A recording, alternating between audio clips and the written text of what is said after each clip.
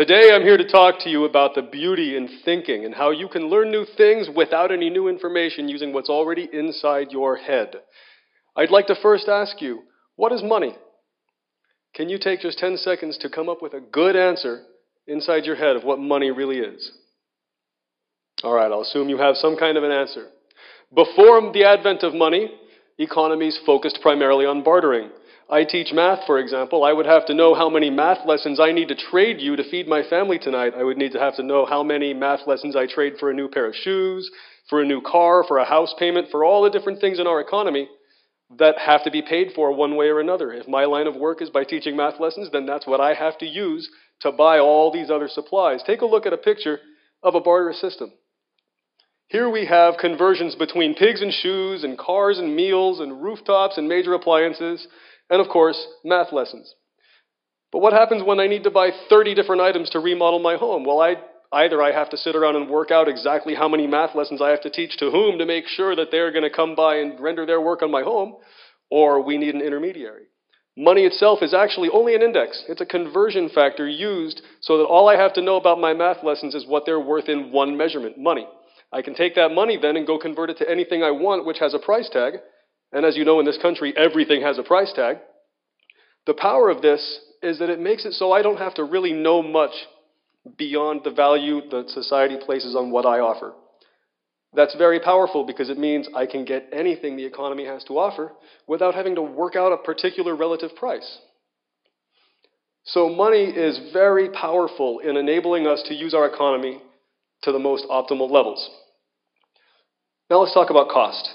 When you talk about cost, I would say that's a concept that goes way beyond just the price of an item. I pay $1.82 for a light bulb, for example.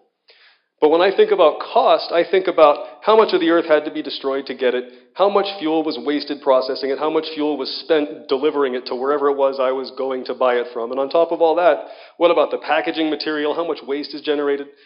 The cost of an object includes also the opportunity cost of what else you could do. For example, a $737 million B-2 bomber could probably feed a lot of homeless people. Here is my incandescent light bulb example. Thankfully, we're moving away from these, but if you look, it costs you $1.82.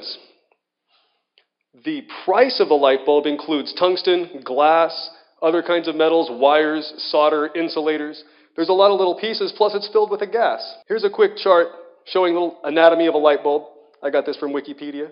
You can see a very basic design, but there's also a lot of parts that go in there. Try to imagine how those parts are made. You don't just go somewhere and dig up a piece of glass out of the ground. You have to melt down sand or something. Lots and lots of heat is generated. So here are some things hidden in the $1.82 price tag that you never have to think about, and unfortunately, you're a less informed consumer because you spend money and you don't have to know about these things. I put a various number of pluses subjectively on how much different impact these have.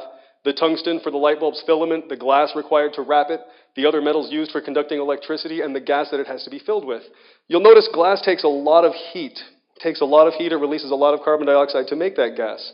Tungsten as well. Tungsten has to be heated to some 850 degrees centigrade for a while in a bath of pure hydrogen to get purified tungsten. There's a lot of energy used in doing this. This is my suggestion. Why don't we have a total cost price tag on our objects?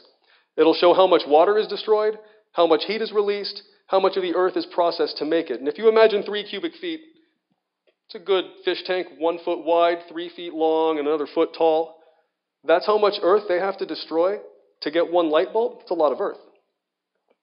Secondly, another thing I've been thinking about is GMOs. All of the things we see about GMOs in the news are about food. And I've got to tell you, food is the only way that we live. We don't have a second source of food, so if we poison our food supply, we're doomed. I'd like to direct your attention away from using GMOs for food. How about instead for raw materials? Let's say you need a good source of cheap sheet plastic, but fossil fuels keep getting more expensive, and making that plastic also gets more expensive. What if you could teach a plant to just secrete the plastic in raw form, ready to go?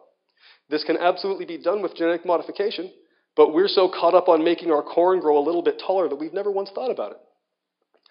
Finally, before I go, I'd like to invite you to consider building your next building project into the ground halfway.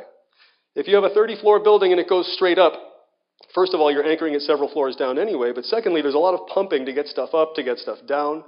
There's also a huge, essentially desert, where you put your building. Now, if you dug it down into the ground, you could use the weight of the things on the top floors to lift up the things on the bottom floors.